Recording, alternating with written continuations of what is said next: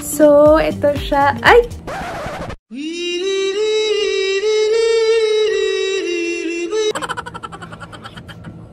Hindi pala si Pao.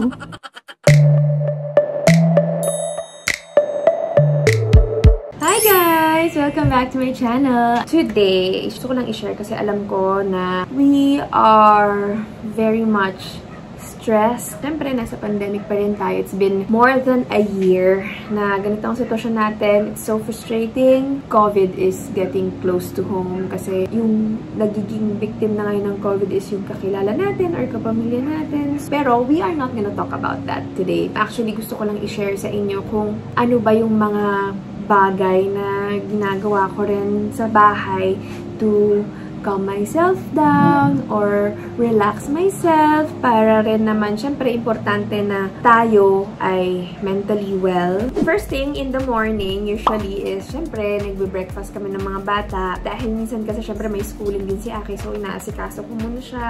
Tsaka si Summer din nakakain na bago ako mag-kape. Oh, diba? Isa sa mga number one me time ko of the day is to have coffee. I want also to give credit sa aming mga house angels na talagang tumutulong sa amin para rin matutukan ko one by one kasi si Aki, kailangan ng attention ko, or si Summer naman, kailangan ng attention ko.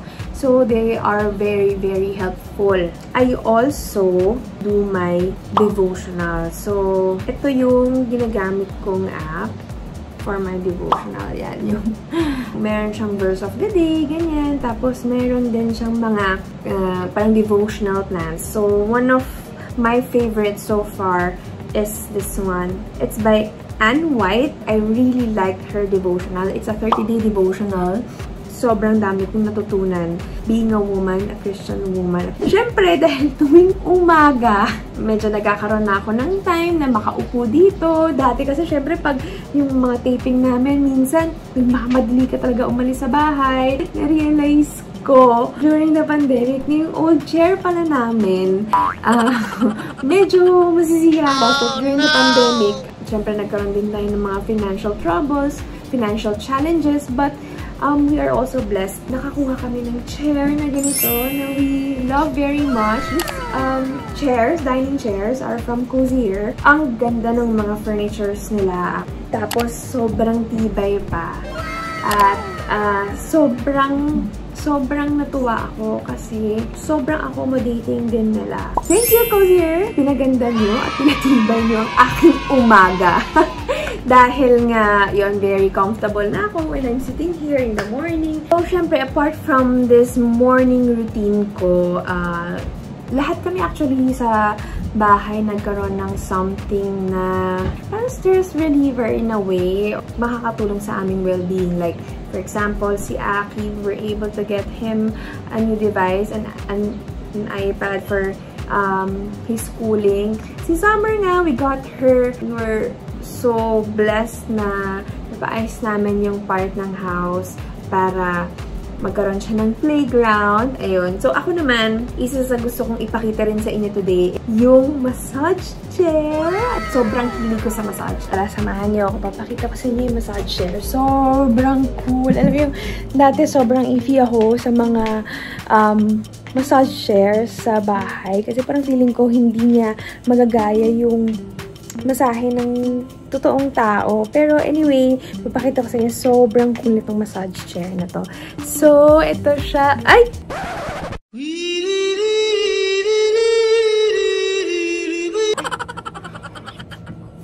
Hindi pala si Pao. Ay, naku, hayaan na natin kasi si Pao lagi yung puyat lately. Kasi meron silang work from home. Tapos, sinaasikaso niya rin yung mom niya. So, sige, maybe check ko ulit later. 1 hour later. Ayan, kakatapos lang namin ni Summer maglaro. So, it's my turn. Excited na ako. Pakita ko sa inyo. Sobrang cool talaga nito. Ito yung shocks.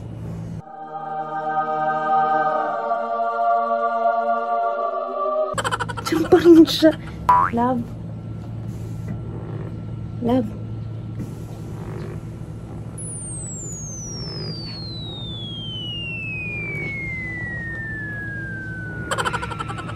A A few moments later. Okay, nakapag-merienda na kami ni Summer.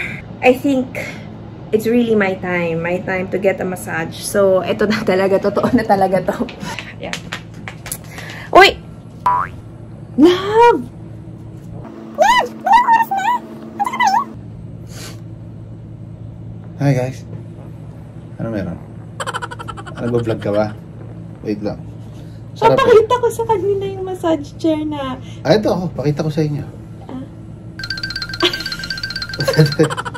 Wait lang. Pwede na ba? Pwede na ba akong magpamasahe? Pwede. Pwede na. Oo, bilisan mo ha. Bakit? Ako uli. Ulit? Oo naman. Hindi ka pa ba lamog? Hindi pa. Finally, it's my turn. Pero before ako mag-massage, ikukwento ko muna sa inyo kung ano yung features nitong massage chair na to. Super sarap ng massage niya.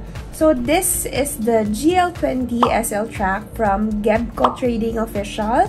You can check them out on Instagram. Meron din silang Facebook account. At ito, ang features nitong model na to is that meron siyang 5 auto modes, 5 types of massage, at nakikita nyo naman itong soft touch panel na remote. Meron din ditong control, meron pa siyang USB, and this chair can recline up to 180 degrees. So, ang tawag nila dyan is zero gravity. So, mas mafe-feel mo talaga yung masahe. Tinitingnan niya rin yung shape mo, yung height mo. So, may sensor siya.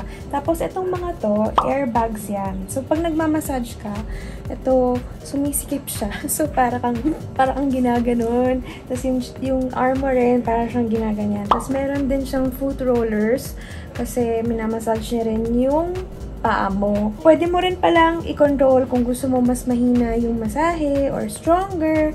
And you can also, meron siyang timer, tapos meron din siyang heating pad dito sa ilalim. So, it can heat up to 40 degrees Celsius. So, very, very helpful yan sa akin. Especially kunwari, isang buong araw ko na parang medyo si Summer, minsan kasi nagpapabuhat or naglalaro kami na talagang medyo, alam niyo na. Hindi naman, bata pa ako. Pero, sometimes, syempre, medyo heavy on the back or kapag galing ako sa isang intense workout, yun, ang sarap-sarap umupo dito at magmasahe. So, let's try it!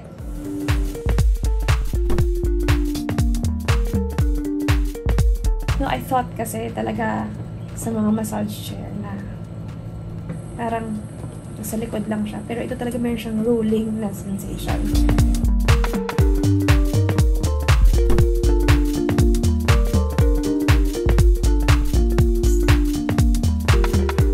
A few moments later.